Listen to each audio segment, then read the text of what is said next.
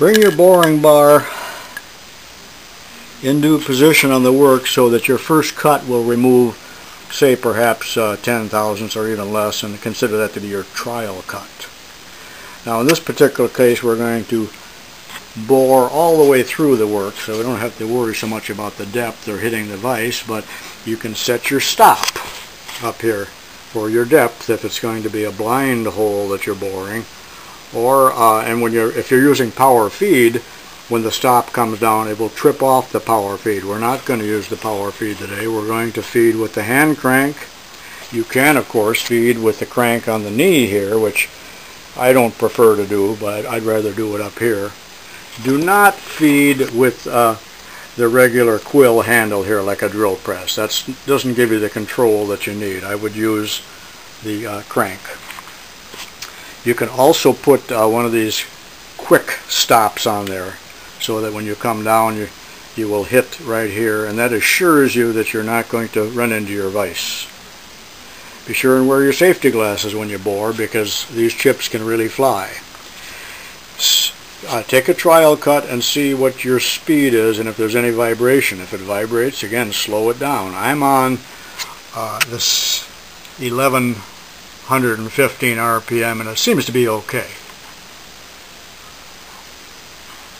Okay, with all of those things in consideration and the table locked in the X and Y axis, always make sure that's locked,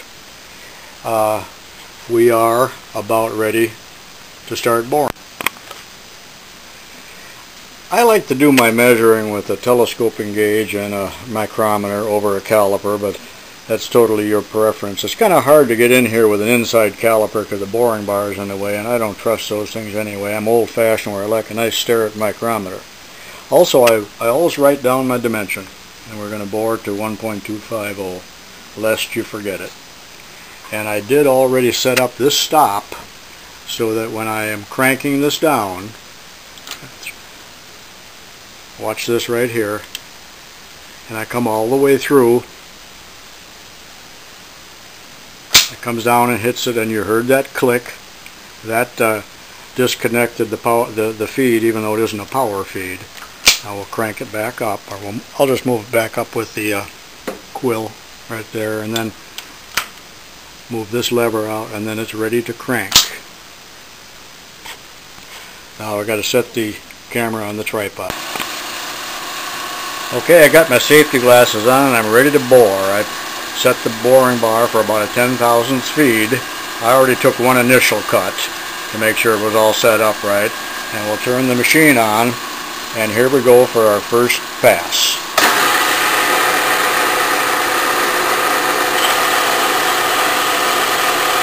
You can see the chips flying, and these are roughing cuts here, so we're not too concerned about the finish yet, but you can see most of the chips are coming out the bottom.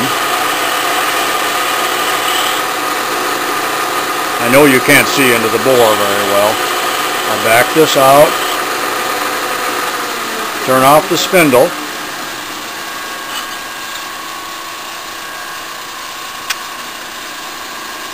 and feed it in about 10 thousandths.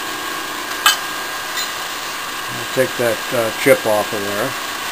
I will take a reading here with the telescoping gauge.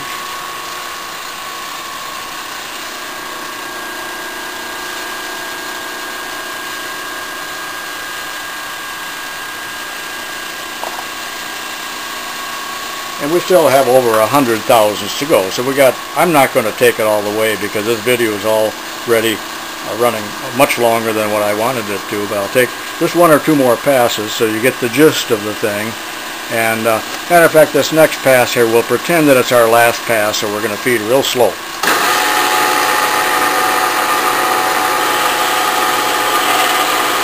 And we're getting a pretty decent cut, I can tell from where I'm at.